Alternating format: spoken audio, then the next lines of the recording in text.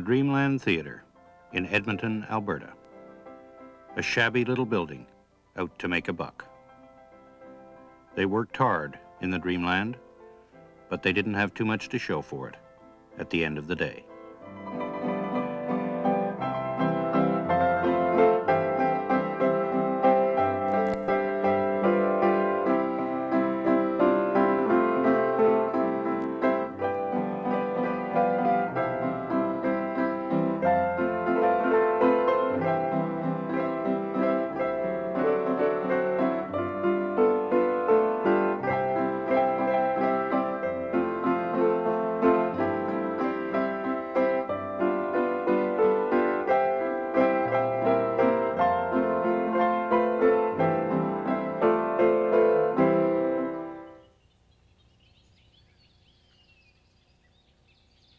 The afternoon of July 21st, 1896. 1,000 seats have been set up in the West End Park in Ottawa. When darkness falls, history of sorts will be made here. The Holland brothers of Ottawa, who among other things acted as agents for Mr. Thomas Edison, had decided to try out Mr. Edison's new Vitascope device, which projected moving pictures onto a screen. The Holland brothers were not too optimistic, but by 8 p.m. the seats were filled. The show opened with Belsaz the Magician, who performed some other tricks and then introduced the movies to Canada. They proved to be an unexpected hit.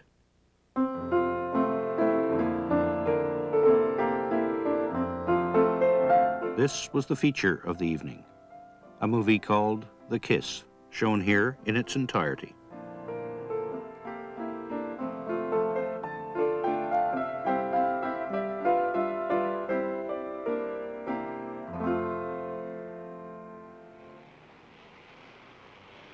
For a while, the movies were just a part of a vaudeville show, but it soon became evident that you didn't need live entertainment. People would pay money just to see movies. So a barber shop in Calgary became the Palace Theatre. A dry goods store in Edmonton became the Bijou. See, when movies started, people took little stores and they converted them. In the early days, they even, the theater owner didn't have enough money for seats, and he would borrow the seats from the undertaker down the road, down the street. And if there was a funeral, he was out of luck. He couldn't operate. The early movies consisted mostly of scenery. Billy Bitzer, who went on to shoot Birth of a Nation, filmed the Fraser River Valley in 1899. The movie consisted of one shot taken from the front of a train.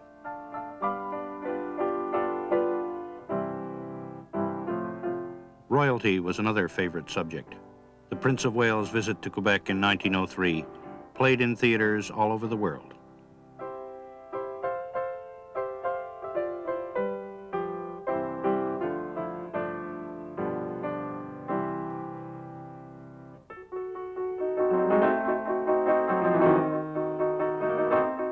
A Toronto portrait photographer, George Scott, bought a movie camera and filmed one of the first on-the-spot newsreels, the Toronto Fire of 1904.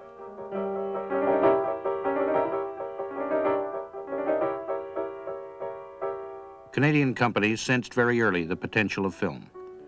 In 1902, the CPR hired this British company to make movies which would reassure potential immigrants that Canada indeed existed. They were under strict instruction to avoid any shots of ice or snow. But they obviously ignored this directive and made the Canadian winter seem like so much fun that the CPR decided to advertise it.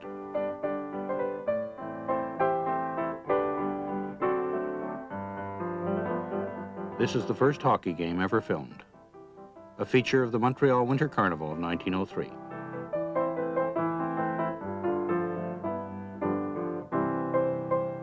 This is the old Toque Blue Snowshoe Club of Montreal, working up a thirst for the tavern on the other side of the mountain.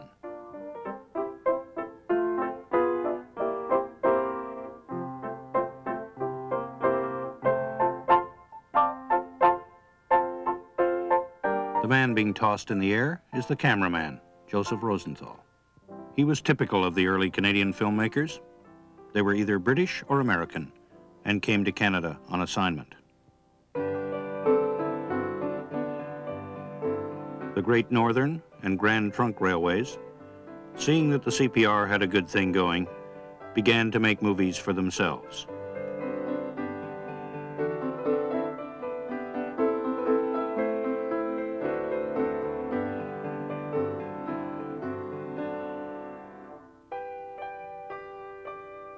When Ernest Ouimet of Montreal filmed his children in 1908, Canada had its first home movie.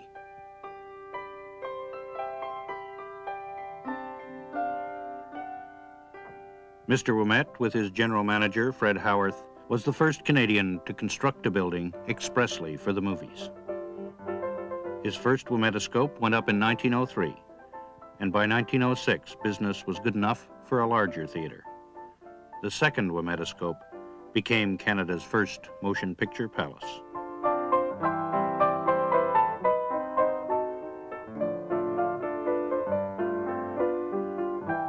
With Edwin S. Porter's Great Train Robbery, made in 1903, the story film came into being, and the audience was no longer satisfied with the simple travelogue.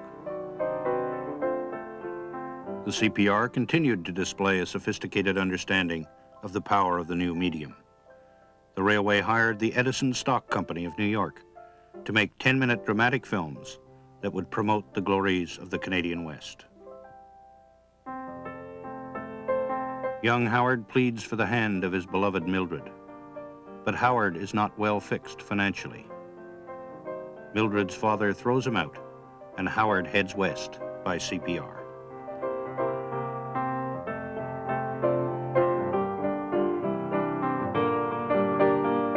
He prospers in Saskatchewan.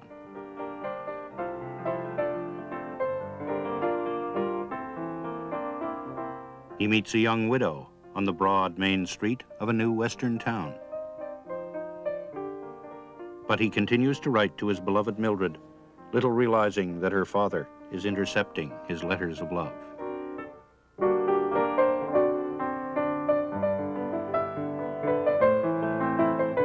The widow, in the meantime, forces her attentions on Howard over an irrigation ditch. But irrigation ditch or no irrigation ditch, Howard's heart is still in Montreal.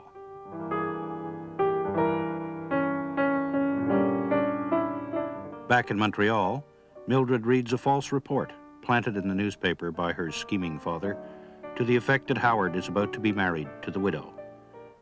The father strikes before her tears are dry, ushering in a well-heeled suitor for his daughter's hand.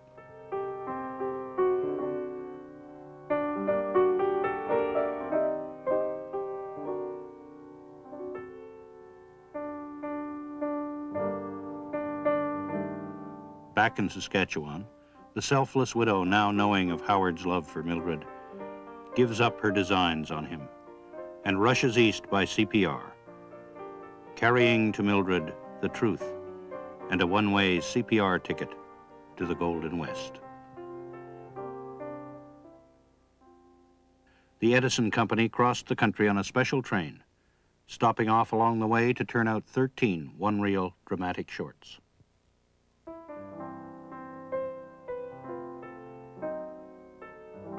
Miss Bennett of Toronto, a professional singer, records on an Edison phonograph. In British Columbia, a rough-hewn lumberjack is trying to decide how to spend all his money.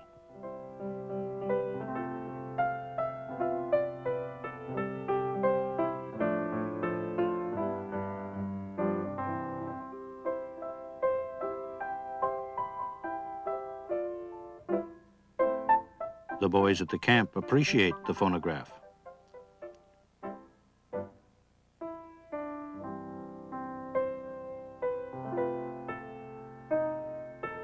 The lumberjack realizes the voice he is hearing is the voice of his childhood sweetheart, a fact which is made clear by this early example of the split screen and the flashback.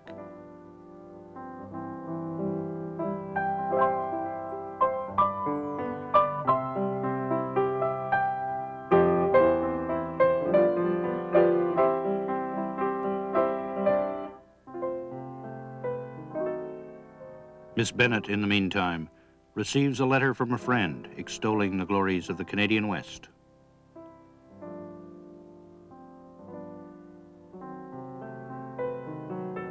Arriving by CPR, it will not be long before she is reunited with her beloved lumberjack, who will soon become an immensely wealthy BC timber baron. At about the same time, American companies such as Calum and Biograph were using the exotic Canadian bush as settings for straight commercial dramas that were not designed to push immigration. The villains were generally sex-crazed French-Canadian coureurs de bois.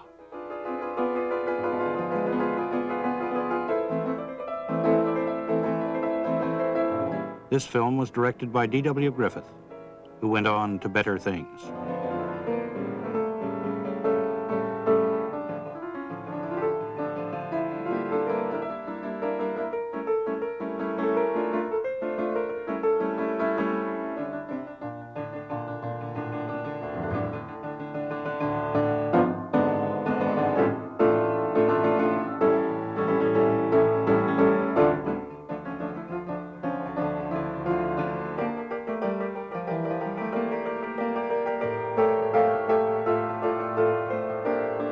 But most of the stories were American, and there was a growing resentment against them.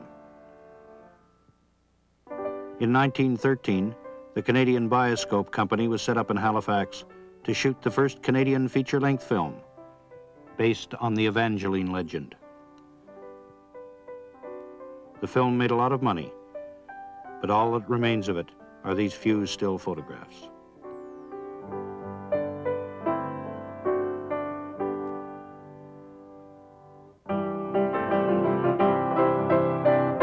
Then it was 1914, and Canada was at war. Canadian cameramen were shooting newsreels and propaganda films to support the imperial war effort. The Americans were not yet in the war, and anti-American sentiment was running high. Film censorship was born, and the first things censored in Canada were scenes which featured the American flag. Canadian recruiting films were welcomed by theaters and governments until the troops actually went over to fight. By 1916, the Canadian Department of the Militia was demanding that newsreel footage from the Western Front be suppressed for fear it might discourage recruiting.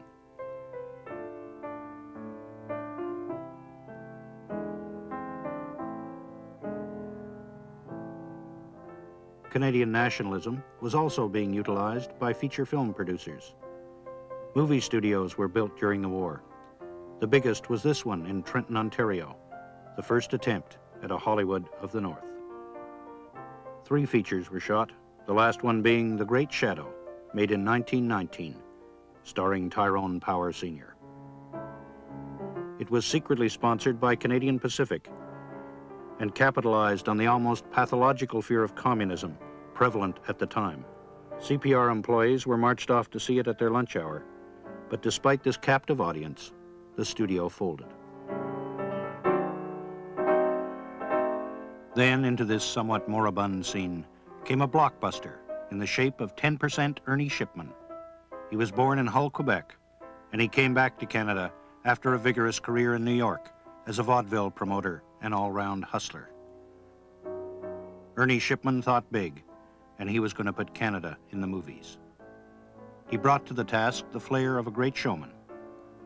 To star in his first film, he brought one of his 5 wives, the beautiful and talented actress Nell Shipman from Victoria, BC. Nell rewrote a James Oliver Curwood story, while Ernie hustled some Calgary money for financing and handled the publicity.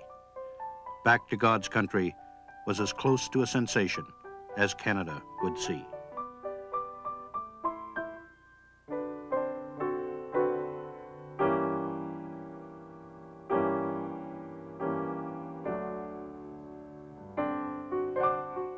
Nell, as the nature girl, is friendly with bears and beavers. The villain comes upon her and lusts after her body.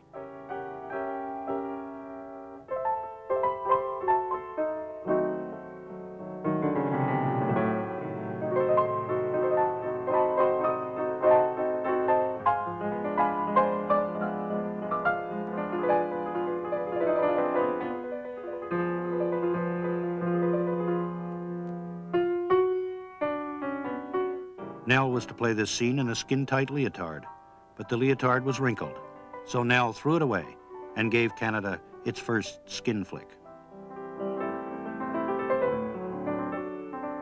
The villain, disguised as a Mountie, asks Nell's father for shelter and settles in for a little rape.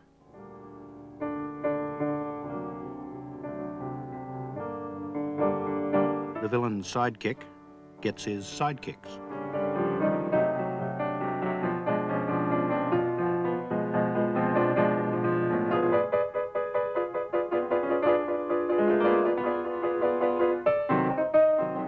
Nell's father hears his daughter's screams.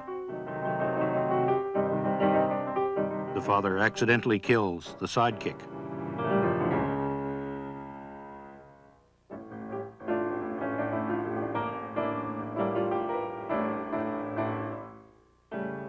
The villain sees an opportunity to lose the old man.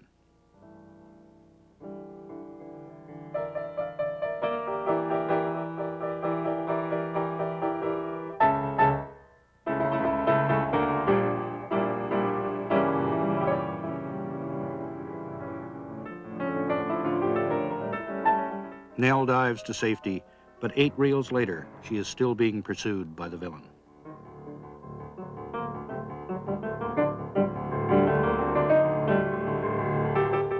Only these winter scenes were shot in Canada. The male romantic lead had to be replaced when he caught pneumonia and died in an Edmonton hospital. The rest of the film was shot in California.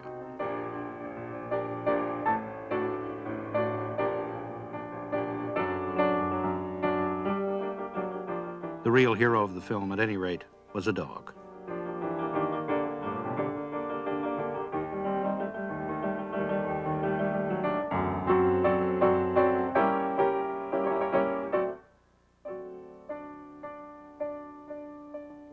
Back to God's Country returned 300% on its investment, and Ernie Shipman was very much in business. Next, he headed to Winnipeg to visit the Reverend Charles Gordon, who, writing under the name of Ralph Connor, was Canada's most popular novelist. Shipman had bought up some Connor stories and proceeded to produce 6 more feature films in the next 4 years. These films were all shot entirely in Canada, many of them directed by Henry McCrae, a former RCMP constable who had made it in Hollywood as a director of serials. Shipman set up separate companies in different Canadian cities for each film. The money was raised locally, and after each film was finished, Shipman would move on before the auditors arrived.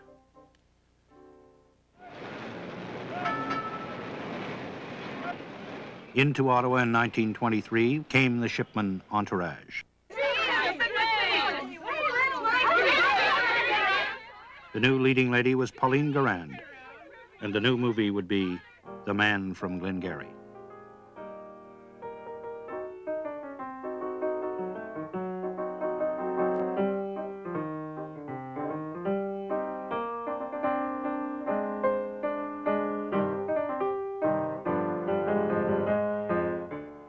Sets were built in the Central Canada Exhibition Grounds at Lansdowne Park, and the exteriors were shot in Ottawa and up the river at Mattawa.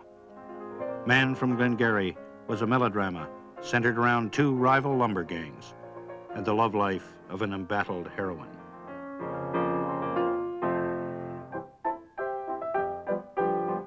The newly built Chateau Laurier Hotel was used for the opulent ballroom sequences, and the bright young things of Ottawa were thrilled to work for a day or 2 as a bit player, thus saving Ernie Shipman a little money.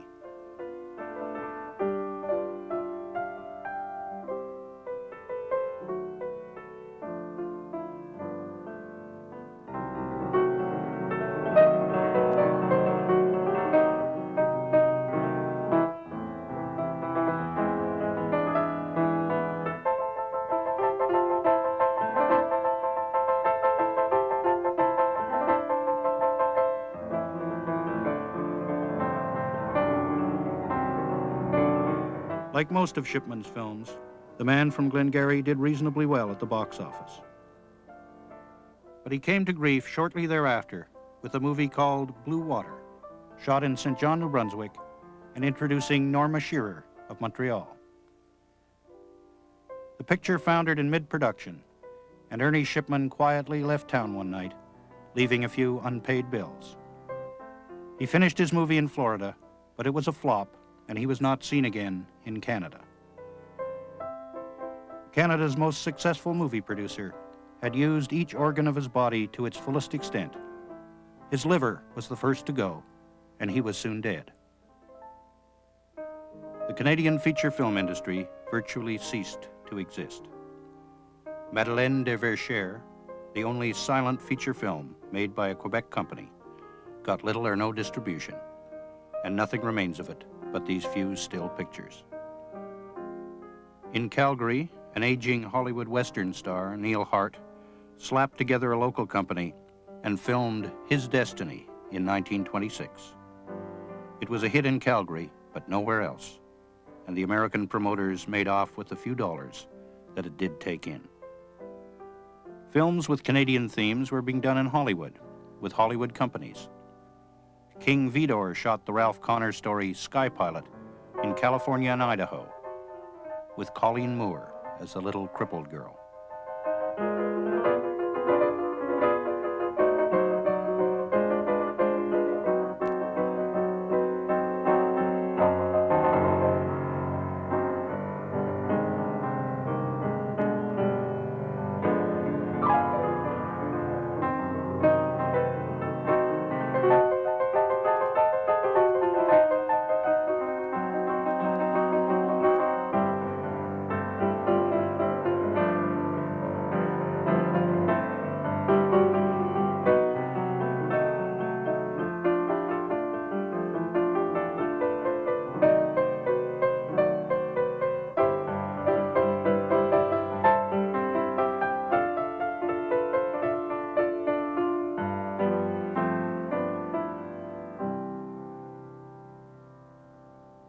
The Canadian, a Hollywood production starring Thomas Mahan, was shot on location in Alberta.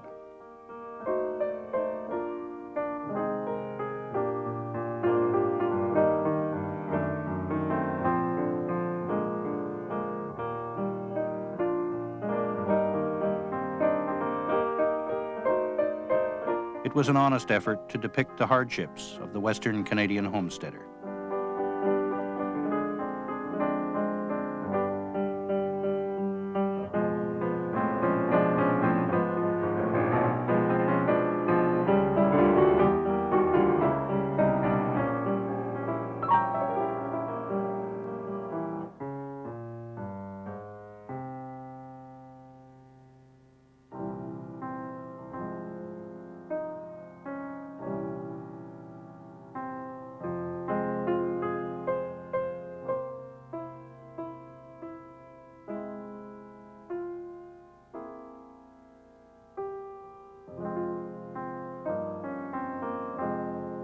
It is ironic that this well-made film raised the hackles of the Prime Minister of Canada, William Lyon Mackenzie King.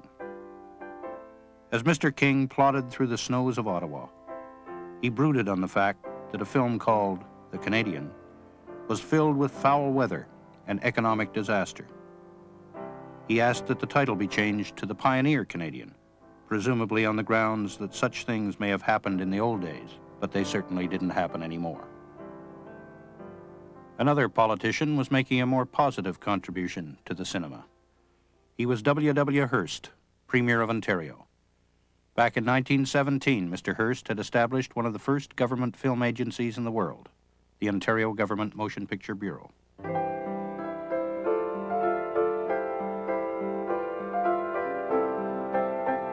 This was one of their first films, and their subsequent efforts were in the same vein. The product was aimed largely at the education and enlightenment of the Ontario farmer. The Bureau soon expanded and took over the bankrupt Trenton Studios. In the meantime, the federal government in Ottawa had also set up a motion picture bureau. It was aimed at encouraging tourism and attracting industry.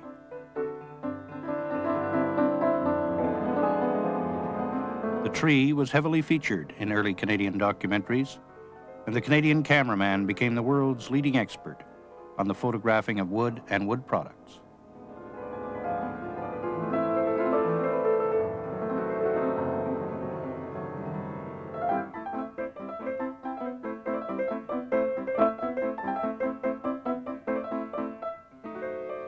Another Canadian specialty of the 20s was the nature film. Canadian cameramen went to great lengths to properly capture the wildlife of the Dominion.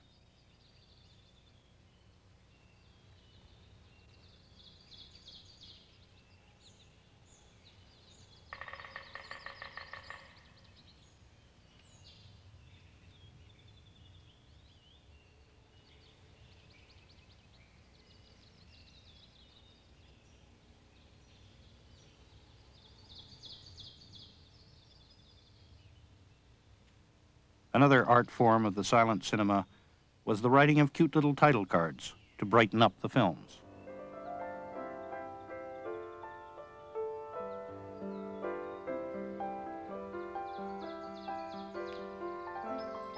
Perhaps the best of the nature cameramen was the intrepid Bill Oliver of Calgary, who did most of his work for the National Parks Department. Oliver would do almost anything to get his shot.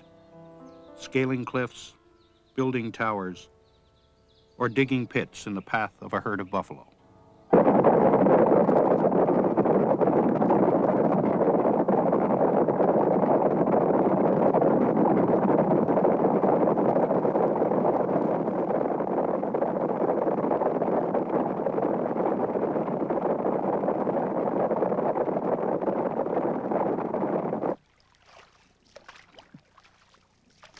Oliver did much to make the Canadian naturalist Grey Owl internationally famous.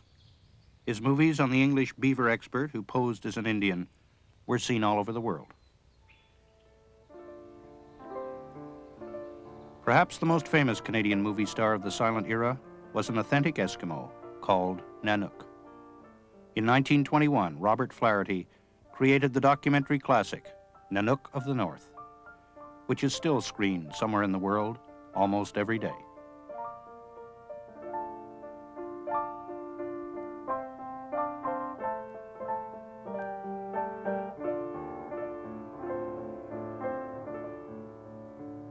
The American Douglas Burden brought an anthropologist from New York to guard the authenticity of another film.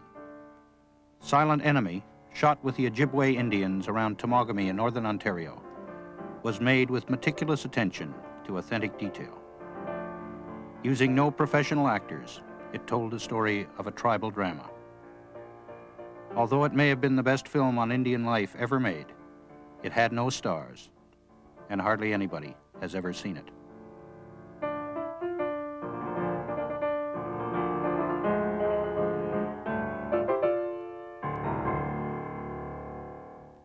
In 1927, the Trenton Studios once again became the focus of the Canadian film industry, with the formation of Canadian International Films.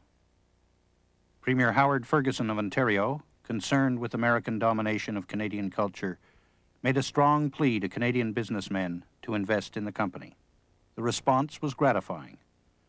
Among the investors was a former Canadian Prime Minister, Arthur Mahan, and the man who would soon become a Prime Minister, R.B. Bennett. To write and direct the first production, there was a big name from England, Bruce Bairnsfather, the most famous cartoonist in the world. His first World War character, Old Bill, was known throughout the British Commonwealth and Empire. The film was to have a World War setting, and the heroes were to be Canadians. Bairnsfather tooled up the Trenton Studios for the big production. Many of his actors and his technicians were Canadians. One of these was Gordon Sparling, a Canadian who'd been in New York learning the feature business from Walter Wanger. Sparling joined Bairnsfather as an assistant director. Unfortunately, Bairnsfather didn't know much about the business. He was an artist, quite a sense of humor. He was a shy, retiring sort of a man, but he had a good sense of humor. He had the feeling that people were ready to steal his comedy ideas. So that there was never visible a script. Nobody ever had a script during the whole picture. Theoretically, he had one in his pocket, but my feeling is that beyond a general outline, he made it up more or less from day to day. Sparling was ordered to build a working model of the Belgian town of Ypres. He spent 3 months constructing an elaborate model, complete with walls and buildings that would collapse in a puff of smoke. The model was never used in the film, and this was typical of the production. Bairn's father's inexperience led to useless extravagances that soon pushed the costs 100% over budget. If nothing else, the film was being made in the grand manner. Everything was done on a much more elaborate scale than you could possibly do it today. For instance, the big gas attack at Ypres, 200 Pullman porters, colored boys, were brought up from Montreal and dressed up in Senegalese costumes in a special train. They were fed and housed there for 2 or 3 days. The battlefield where the gas attack occurred had been an old sawmill ground, so that the ground was soft enough to dig trenches easily. The background was up at a ruined, shelled village. Today, to reproduce that one sequence in the film would cost probably as much as the whole film cost then. One of the extras was supposed to be a dead German, and he was getting $5, so they said they'd give him another $5 if he would lie with his head in a puddle of water. And he thought this was very nice. But the trouble was that it was bitter cold December, and by the time the focusing had been done and everything rehearsed, there was ice actually forming on the puddle, and the poor fellow had to break the ice to get his head out. The film was called Carry On, Sergeant, and it opened at the Regent Theatre in Toronto on November 10th, 1928.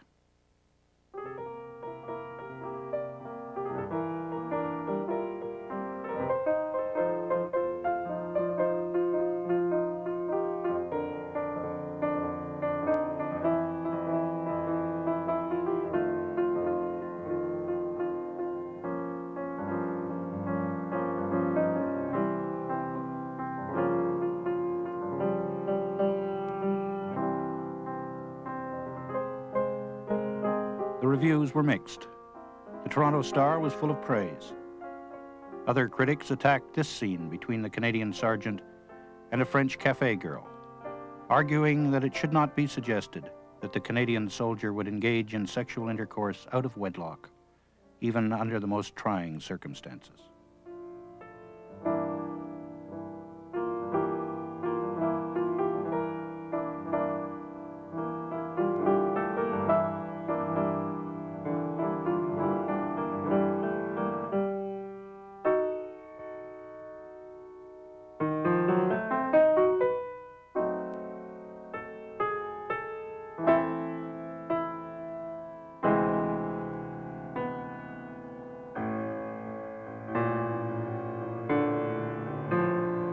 The sergeant in question paid for his sin by leading a noble charge into the jaws of death. That may have saved his soul, but it didn't save the picture.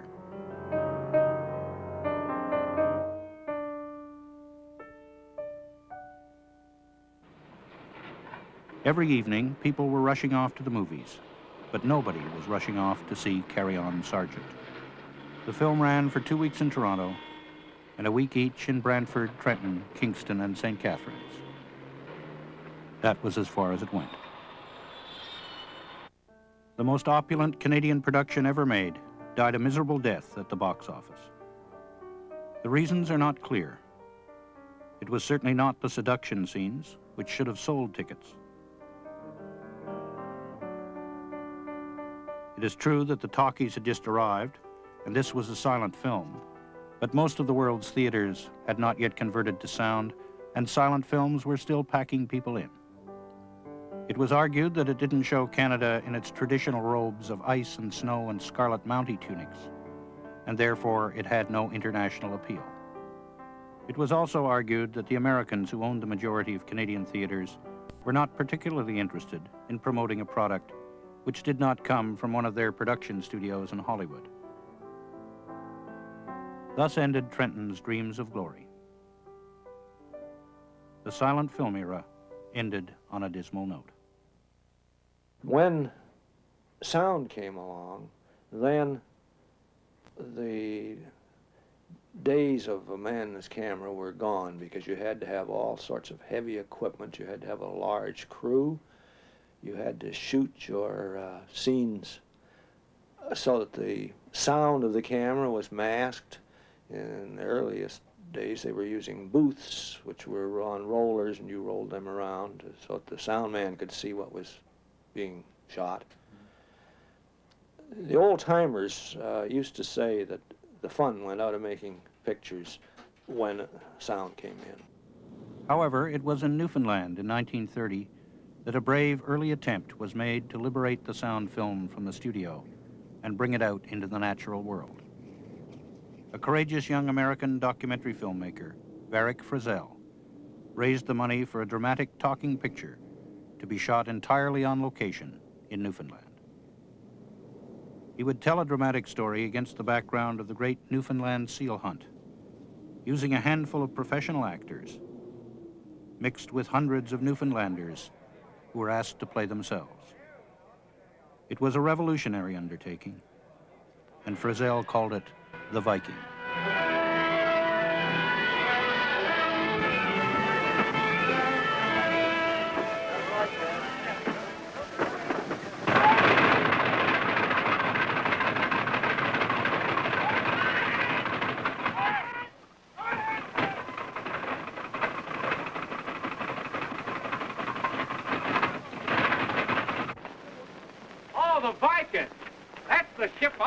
Sign on. That's Captain Bob Barker's ship, and he only takes the best men.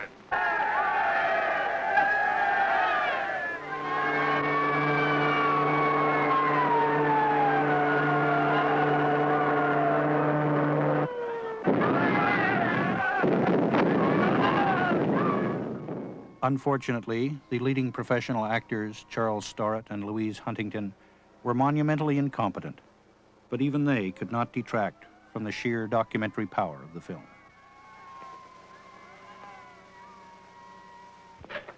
How do you like it, boy? All right? Well, I guess we'll be getting along all right. Mary Joe wanted me to be keeping an eye out for you. You needn't bother about that, Skipper Ted. What are you trying to do, make a fool out of me in front of the men? The story concerned itself with two rivals for a lady's hand, who find themselves out seal hunting or swiling on the same ship. The hero has a reputation as a jinx or jinker, which he has to live down. Luke Orem, who in the devil gave you a berth on this ship? 30 years have I been to the ice, and I've never lost a man. And now I'm swiling with a jinker.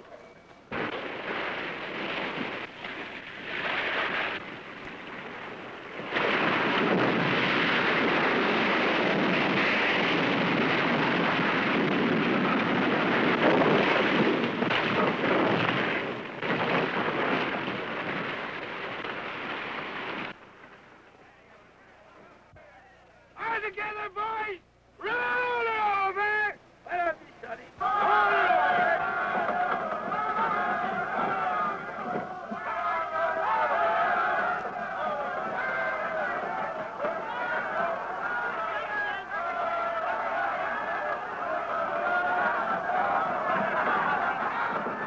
All right, boys, come in, go!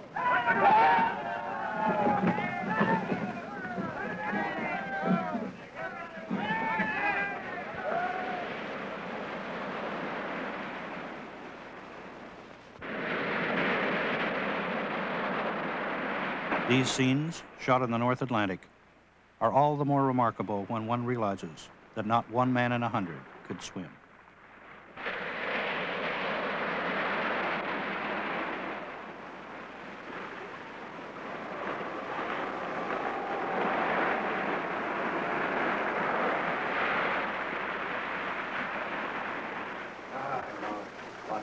Get up, I tell you! Up on your feet! Walk, man, walk! Or we'll freeze.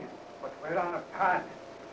I can feel the drift of it. Not at all. Now then, here ye are. Now what? Let's get going. You've got to make it, I tell you. The villain, stricken snowblind, loses the ship, but is led back across the ice floes by his noble rival to the safety of St. John's.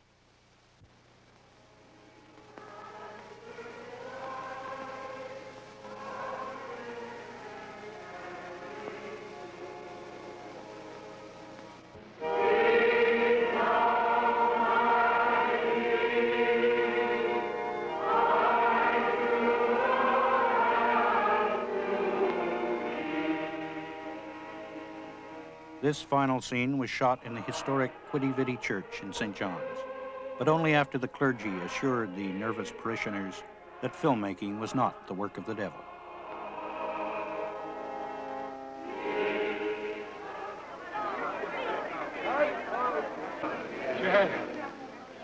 Jed, he's outside. Oh,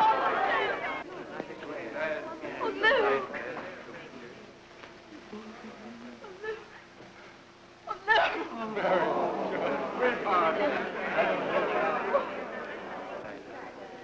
Where's Luke? He's all right, Skipper Jed. Don't you worry about him. This makes twice you've saved Luke Orham's life, Skipper Jed. Now, you're wrong, my son. This time, it was Luke that saved my life. I'm one of those that called Luke Orham a jinker. But when the sight comes back to me eyes, I'll whip anyone who says Luke Orham's a jinker.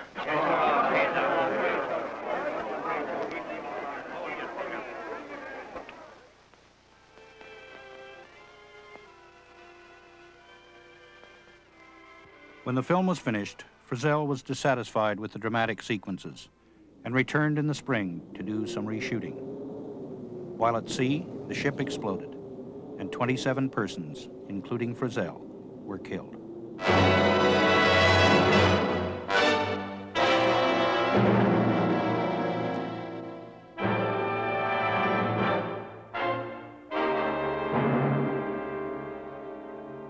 The film was released without improvements, but with an introduction by the famed Sir Wilfrid Grenfell. And while we must humbly bow our heads to the inscrutable will of Providence which took Varick, Frizzell, and his companions from us, we may console ourselves somewhat that they first accomplished their self-appointed task.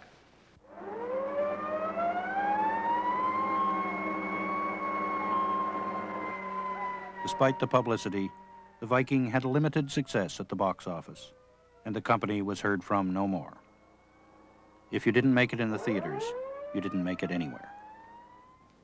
In the earlier days, you only had 35 millimeter, no 16, and your only audience was the theater. You couldn't, there were no film societies, no film festivals, no film award shows.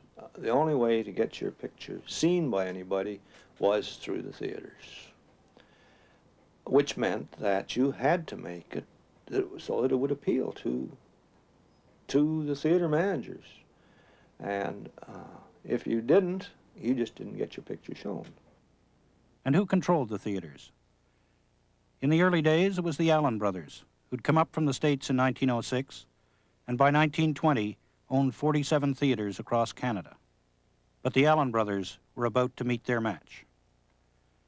Two of the Hollywood giants, Adolf Zukor and Jesse Lasky, had embarked on a relentless campaign of theater acquisition across North America. Zukor already controlled a huge movie studio, Famous Players Lasky, and a vast distribution network, Paramount. Now he wanted movie theaters to complete an interlocking empire for the production, distribution, and exhibition of films, which would enable him to corner a good chunk of the billion-dollar movie business. In 1920, Zukor moved into the rich Canadian market with the formation of Famous Players Canadian. For a time, it was ostensibly Canadian-owned, but it was effectively operated by Zukor and his Canadian lieutenant, Mr. Nate Nathanson. Famous Players went right after the Allen chain. The Allens responded with a brave expansionist policy to meet the new competition, but they were soon overextended and forced to sell out to Zukor and Nathanson. They started again. They tried to acquire whatever theaters they could, and they kept acquiring theaters wherever they could. And eventually they were so big that Mr. Nathanson didn't want them to be a threat to him, so he made a partnership deal with them. By 1923, Famous Players had 60 Canadian theaters and distribution rights from almost all the Hollywood studios. Famous Player theater managers were treated royally. There were annual junkets to the Paramount lot in Hollywood to meet the stars and the starlets. Meanwhile, the independent theater owners stayed home in Canada and watched miserably as yet another famous player's picture palace went up across the street. A picture palace which would get the cream of the Hollywood product, while the independent took the leftovers. When one Canadian independent wrote to the head of Universal Pictures, Carl Laemmle, asking for the rights to one of his films, Laemmle replied that even he was, as he put it, more or less at the mercy of Mr. Nathanson. Even Nathanson's friends and colleagues admitted that he operated with a singular ferocity in what was a very ruthless business. By 1929, a small group of independents were sufficiently desperate to go to war with famous players. One of them was Nat Taylor of Toronto. He didn't acquire all the theaters by any stretch of the imagination. But what he did do was acquire the important theaters in the key cities right across the country, so that if a distributor wanted to get the most money, he really had to go to famous players first, because they were the source of the greatest revenue. It was 1930, and famous players now controlled 207 Canadian theaters, or approximately 1/4 of all the movie houses in Canada. Their power extended far beyond that. They were in all the best locations, and they got all the best pictures, and unlimited promotion resources were available to them. Well, eventually, because we were having trouble, Earl Lawson managed to get Ottawa to investigate, and they eventually brought a case against certain people in the business as a combine. The Liberal Minister of Labor declined to intervene, but that year R.B. Bennett's Conservatives were swept into power, and the new Minister of Trade and Commerce, H.H. Stevens, launched an investigation into the motion picture industry. Many of the independents appeared afraid to testify. Mr. Nathanson, after all, had a lot of Hollywood friends. There was enough evidence, however, to build a case. It appeared that if you built a theater, Nathanson would build one across the street. If you built near one of his existing theaters, Nathanson would make sure you didn't get very many good movies. The commission decided that a monopoly did indeed exist within the movie industry, and that Famous Players Canadian was at the center of it. Furthermore, the system of block booking, which was dictated from New York, made it virtually impossible for an independent filmmaker to get his movie shown in a Canadian theater. The Attorney General of Ontario prosecuted under the Combines Investigation Act. Famous Players, its subsidiaries, and the Hollywood distributors were the defendants. Colonel John Cooper, a lobbyist for the Hollywood companies, worked hard behind the scenes. The prosecution presented its case in such a curiously half-hearted manner that the Canadian Moving Picture Digest, a trade paper, called the trial a travesty of justice. There was ample evidence that Nathanson and his boys used robber baron tactics to squeeze out the opposition, but this did not appear to be contrary to Canadian law. The Supreme Court of Ontario decided there was not sufficient evidence to convict. Thus, Hollywood retained effective control of Canadian theaters, and the only Canadian product that made its way to the screens were short films stuffed between the features, which would soothe the Canadian spirit.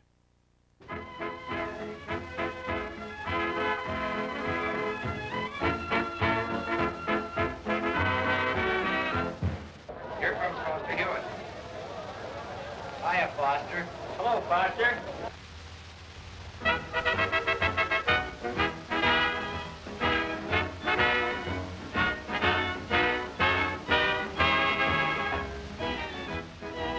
General Motors hockey broadcast.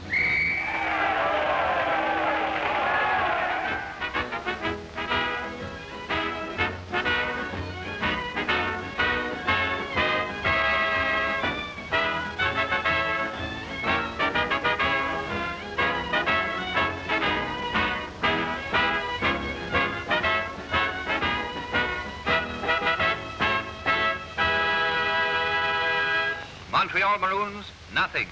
Toronto Maple Leafs, nothing. End of the first period. Another General Motors hockey broadcast brings you Carol Lucas and his General Motors Orchestra, Ernest Dainty, and, of course, Foster Hewitt. Hello, Canada, and hockey fans in the United States. Getting ready to start the second period, and there's no score. Toronto Maple Leafs, nothing. Montreal Maroons, nothing. And once again, in the gondola at Maple Leaf Gardens in Toronto. And so, into the homes of more than 1 million Canadian listeners, where every Saturday evening you will hear the voice of Roland Baudry, or Charlie Harwood, or Foster Hewitt, bringing news of the varying fortunes of your favorite hockey team. We did last night. So do I. Terribly bored. Wasn't it an awful party? I didn't enjoy it a bit, did you? Oh, nothing like that. Just a little backward and coming forward, I guess. Should be a good game. Skates down the right side, swerves over on the left wing, over the blue line, and half-day blocks him.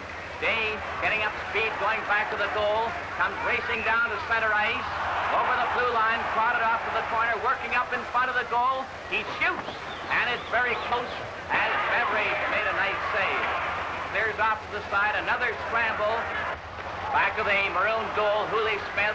Let Ward take it. Ward down the right side, swerving over at center. He's going in close. Here's Winterline, and he shoots. He scores! And so another game has passed into history, with all teams racing down the stretch toward the annual playoffs for the Stanley Cup, that ancient trophy which is affectionately known all over Canada as the battered mug. Gordon Sparling, after his misadventure with Bairn's father and carry-on sergeant, had been hired on by Ben Norrish, who, if nothing else, was Canada's most durable producer. Norrish headed up Associated Screen News of Montreal, which had been formed largely with CPR money in 1921.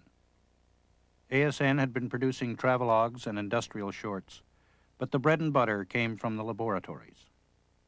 Almost all major Hollywood studios had their release prints made at ASN.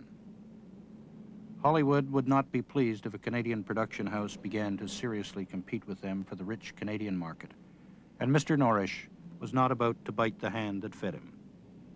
In an interview, Mr. Norrish declared that Canada, with its limited population, had no more use for a large moving picture studio than Hollywood had for a pulp mill. He advised Canadians not to invest their money in movies. Chubby little fella. Couldn't see his feet for the last 15 years, I guess. But a very, had sort of a native shrewdness. And somebody summed it up very nicely by saying that he was a farmer.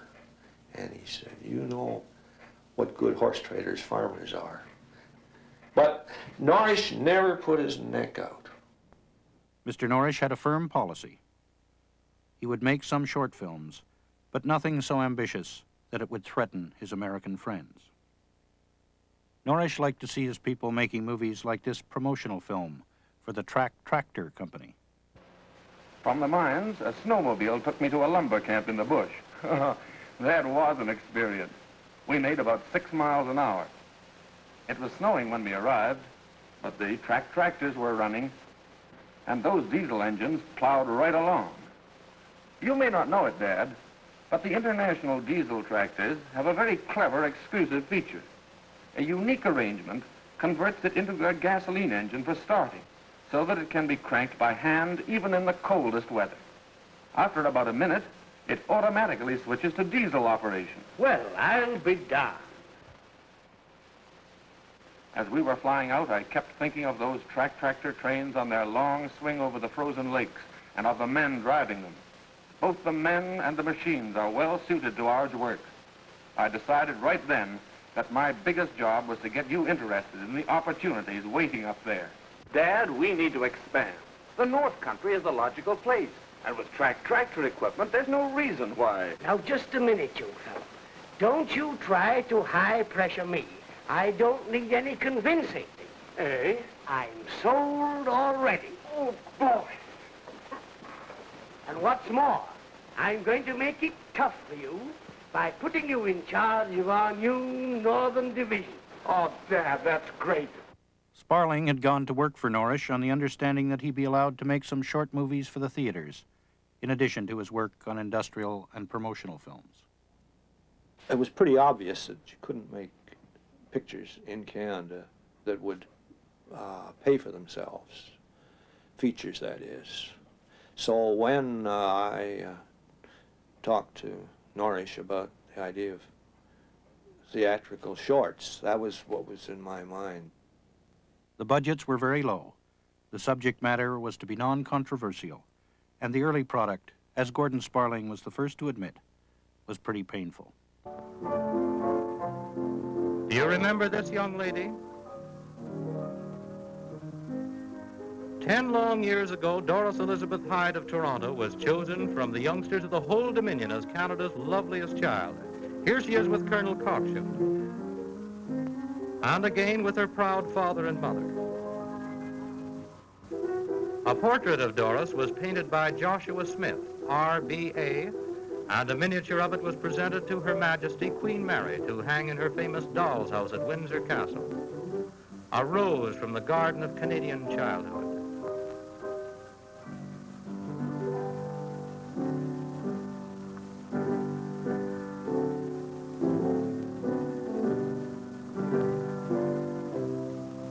Since then, a whole decade has rolled by.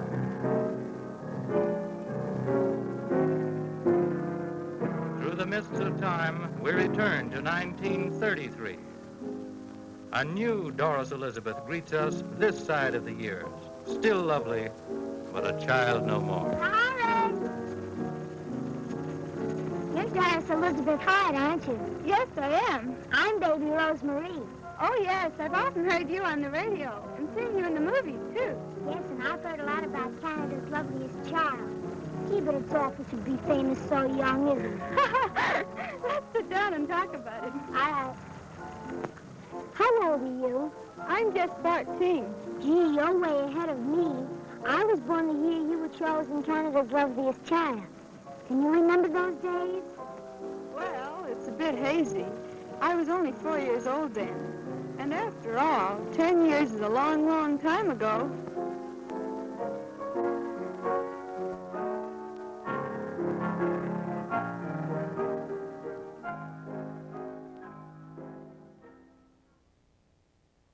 Gradually, Sparling was able to overcome the minuscule budgets and his nervous producer, and his Canadian cameo series for Canadian theaters were soon of international quality. For a number of years, we were strictly instructed that no publicity should go out to outside of the country. Why? Because he was very worried that the American producers would feel that here was new competition and would take their business away from and wouldn't have their prints made up here, which of course I think was ridiculous, because I'm sure they weren't that worried about any little company up in Canada that was going to cut into their business. Sparling kept pressuring Norrish for a sound studio. There were none in Canada. It wasn't until 1936, 10 years after Al Jolson and the Warner Brothers had made the first talkie, that Sparling succeeded. And that was only because Shell Oil, a very good client of ASN, wanted to make a dramatic promotional film which couldn't be shot anywhere but on a soundstage. It was built by CPR architects and engineers who were more accustomed to building hotels. We incidentally had sound trouble there too, because the first winter, all the in the concrete, apparently a lot of crickets had been sealed in, and as the place got warm, they would start up there chirping, and the sound man would have to go around with a broomstick banging on the floor to make them stop. 1930s, there were no more than a dozen movie directors in all of Canada. Yes, it was a small group of people working in Canada, and very few of them were working together. They were isolated between each other, and then there was the great isolation from the world of filmmaking, which was mostly Hollywood in those days. There was a little bit of English influence, but so far as everybody, they had their eye on Hollywood. And you were always wishing to know how people were getting their effects, or what new things were coming along, or how you could do things more efficiently. And you had to invent things that, if you only knew, it would have saved a lot of work. Rhapsody in 2 languages, an impression of a day in Montreal in 1934, was a triumph of Sparling's ingenuity. The day is over, but the night is young. It had Canada's first original music score, written by Howard Fogg, and it looked twice as expensive as it really was.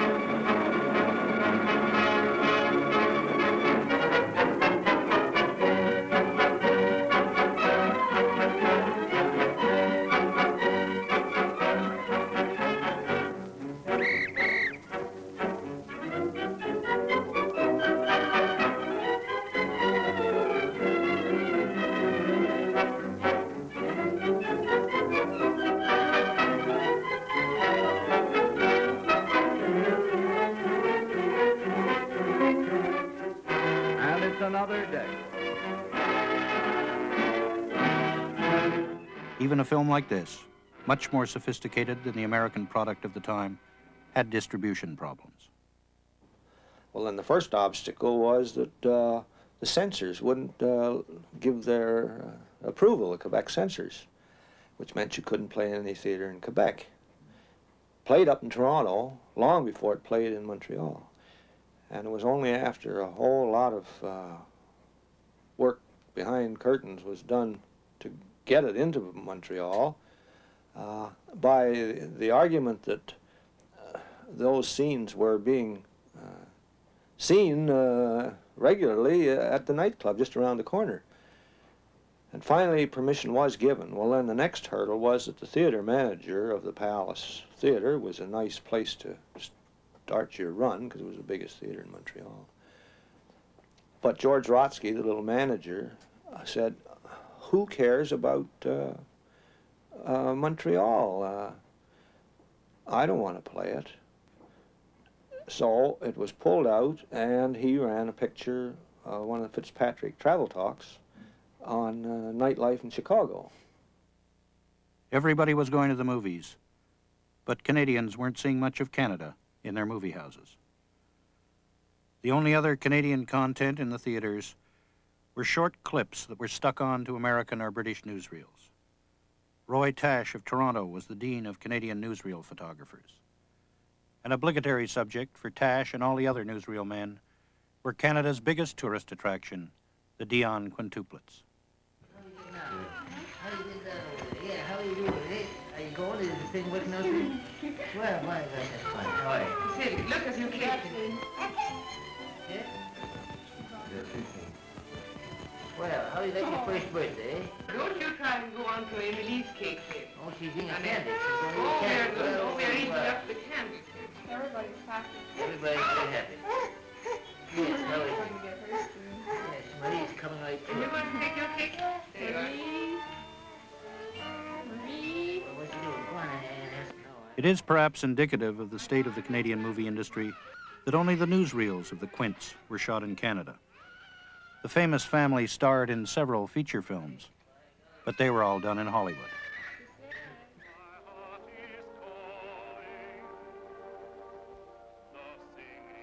As a matter of fact, Canada was getting a fair bit of exposure on the movie screens of the world.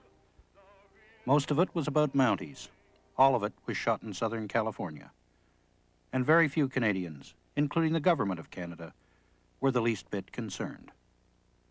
After all, Renfrew of the Royal Mounted was very good for the tourist trade.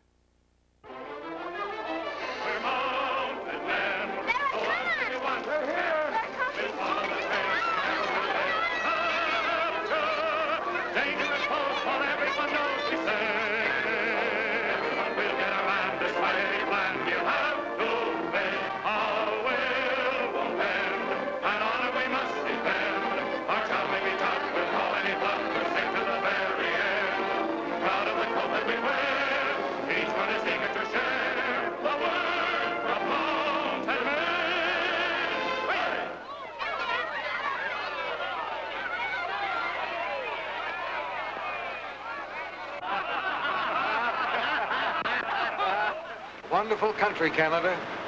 You get used to it. I told you before you couldn't get away with it, and I meant it. But no, you had ideas. You wanted to be the big shot. You double-crossed me, eh? You'd wait till we had the dough, then you'd go howling to the law. All right, I'll show you what we do with double-crossers. I'll give you something you won't forget, just like Kelly got. And that, little boys and little girls, concludes the 7th chapter of our thrilling mystery serial, Constable Holly, sir. Sergeant Renfrew, Constable. At ease.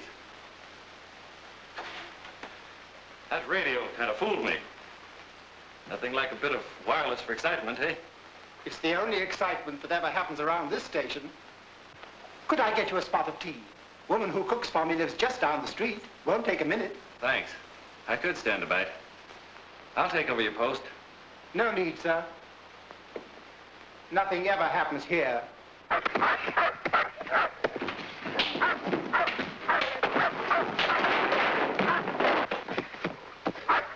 Lightning! Lightning! Come on, get in there. I say, what's been going on here? Within my heart contentment like a peaceful dove. So it must be nature's scheme, for everything it seems.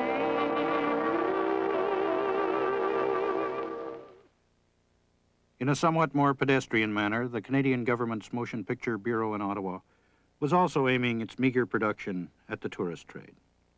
Of the 160 movies listed in the 1930 catalog, all but 11 were tourist films, and the few other films still concentrated on fish and forests. In depression-ridden Canada, the government did not give a high priority to film. The Ontario government had disbanded its Film Bureau entirely, and the federal government refused until 1934 to buy any sound equipment. When the Bureau finally got sound, their writers went to work with a vengeance and created some of the most incredibly florid soundtracks in the history of the documentary film.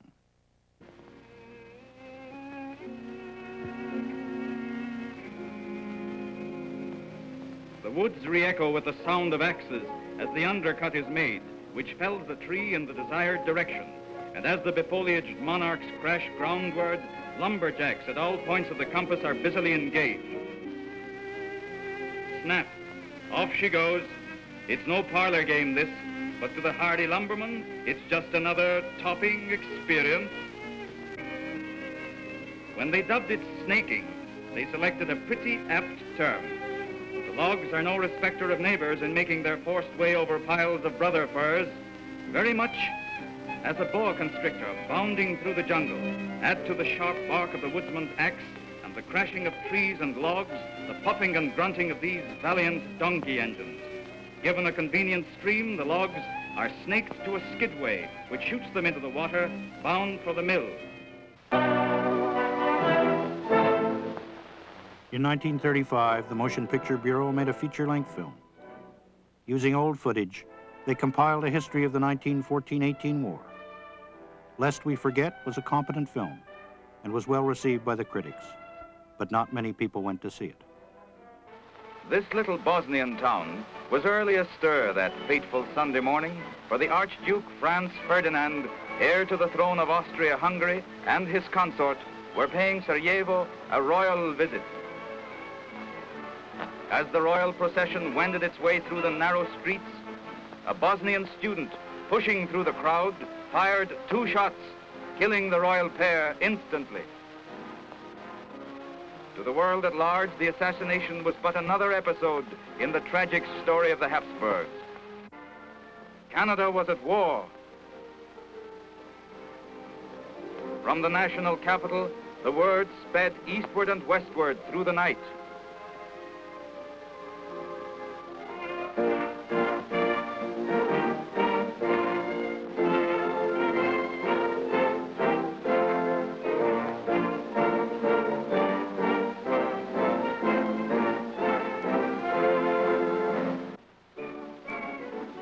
From the offices and workshops of the great cities, from the surf-beaten shores of the Maritime, from the banks of the majestic St. Lawrence and its 100 affluents in the central provinces, from the shores of the Great Lakes, from the wheat fields of the West, from the fruitful slopes and broad acres of the Pacific coast, Canadians rallied to the call. No spirit of glory or conquest led them to forsake the peace of hearth and home for the privations and the sufferings of war. The royal visit of 1939 brought the Bureau out in full force, and the sequence of Their Majesty's Day in Quebec City nicely reflected those simpler and more innocent days. 3 little maids in white bring tangible evidence of their affection. A floral tribute for Her Majesty the Queen. All rules of protocol learned in hours of patient rehearsing must be observed, of course. The tots advance on their exalted mission with dignity that runs into some difficulties.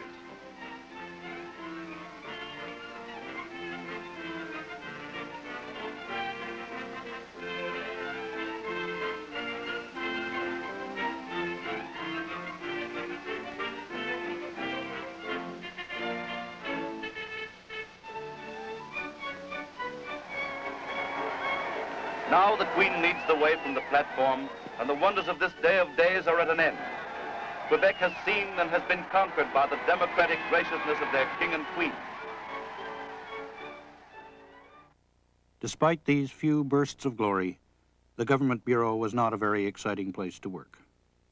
Any attempts at creativity and innovation were generally stifled by hidebound government bureaucrats, and the product soon became stultifyingly dull and old-fashioned. The High Commissioner to London, Vincent Massey, reported that he was appalled by the lack of appeal of Canadian government films in circulation. The Bureau was headed by Captain Frank Badgley, whose spirit was gradually broken by the Ottawa bureaucracy. I remember Badgley got very low one night. He and I were talking and sipping. He said, "You know, they'll give me enough money to pay all my salaries, and they won't give me any money to keep those fellas busy." He says, "That doesn't make sense." And I've always thought of that remark. That's what he was really up against. With the result that towards the end, he got into that frame of mind. Well, I don't care. Let them pay me, and if that's what they want. They had good men, but it didn't have the fire that it needed, partly because the government wouldn't let them do anything. It all had to fit within a pattern. The sun shone more brightly on Victoria, BC. During the 1930s, this little city was the unlikely movie capital of the North. The British government had recently established a quota system. Under it, a Hollywood producer who wanted to show his films in the United Kingdom had to make a certain proportion of them in the British Commonwealth. Victoria was the closest Commonwealth city to California, and so Hollywood set up a branch plant to satisfy the British requirements. They built a studio in the horse barns at Victoria's exhibition grounds and proceeded to grind out some very cheap films, which soon became known as the quota quickies. Such was Secrets of Chinatown. You have come to me in a worthy cause. Except for that, these doors would never have opened before you. You seek to save life, to bring an end to those who would ravish mankind. As you see, it's a mountain on the west coast of Vancouver Island. It's a lonely, god-forsaken spot used by the Indians as a hunting ground. I haven't the least doubt that that's the place we're looking for. Well, we'll rout them out this time, Don. It'll need more subtlety than that, I'm afraid. They have guards. They disappear long before ever you got near the mountain. No. My idea is this. We pack across Vancouver Island and approach False Ears from the rear. There, I'll contact Rand. We've got to save that lad. And the girl, too. You shall watch your lover start his journey. Thank you, Dick.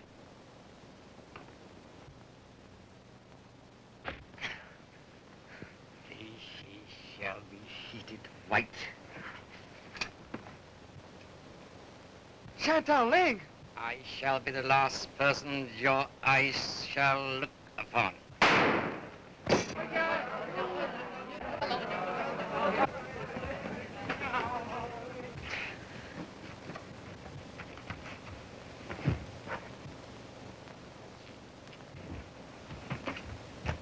Chantal, you're under arrest. I regret, Mr. Commissioner, I must disappoint you. I go in my own way alone. This is deadly poison. I shall be dead in a few minutes. And, Mr. Commissioner, if I have made you look rather foolish, pray accept my apologies. Mr. Dawn, you are a brilliant man. I admire you, and I honor you. Gentlemen of the police, you have been very kind. I regret I must cheat you of your money. The negative of this particular film was seized by the sheriff for payment of debts, and Bishop quietly disappeared. He soon resurfaced, however, and once again set up shop in the horse barns of Victoria.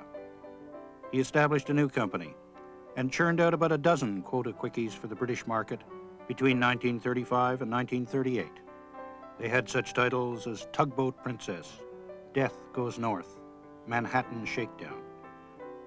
A few of the smaller parts were played by local talent, but the leading roles were taken by B-picture actors from Hollywood. Their last film, The Convicted, featured a Hollywood starlet by the name of Rita Hayworth. Aggie went out a few minutes ago. Do you know when she'll be back? She ain't far. Just shopping across the street. In that store.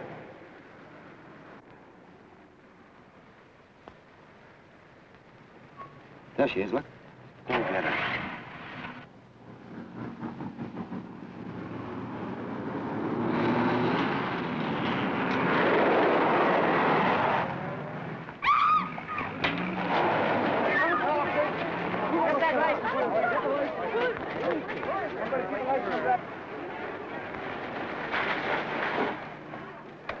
Wait here.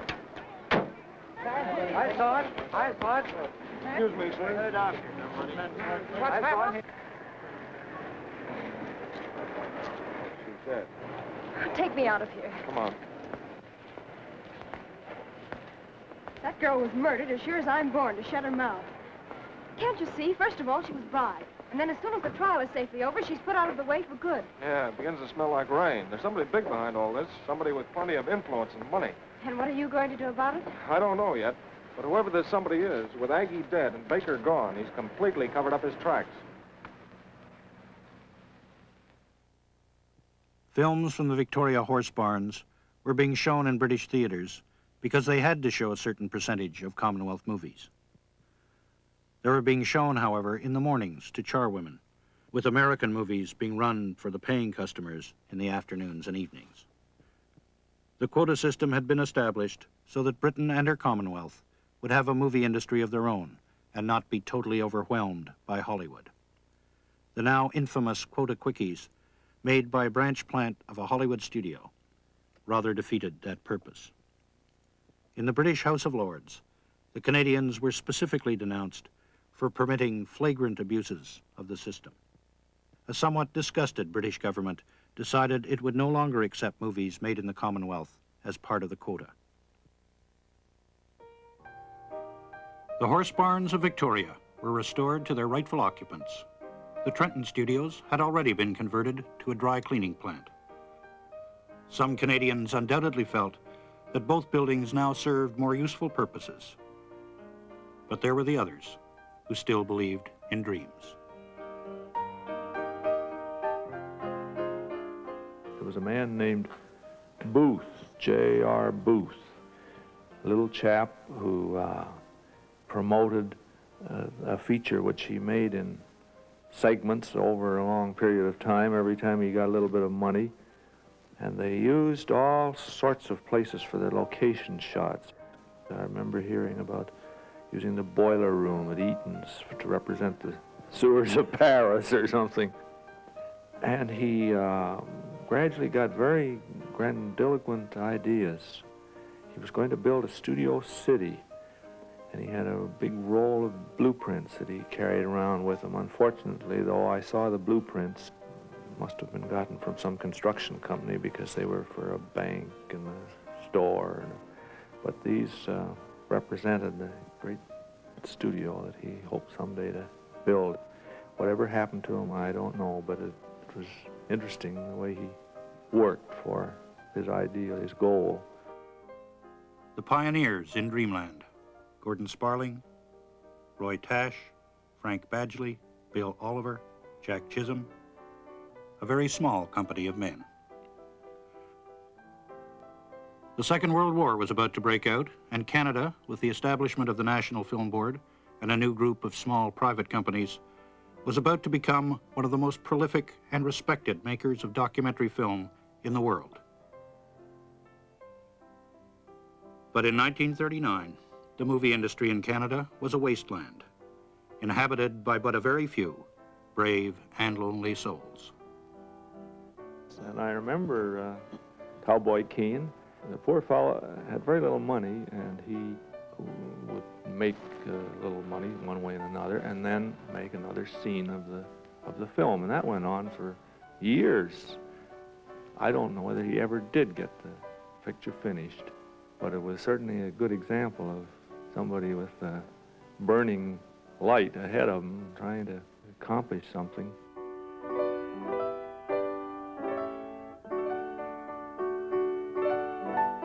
In many respects, a bleak and somewhat shabby world, beset by cheap politicians, pompous bureaucrats, and greedy promoters, and by an indifferent Canadian public who seemed more interested in watching Shirley Temple than they were in watching themselves, all of which lent a certain nobility to those few Canadian movie people who endured and refused to surrender the dream.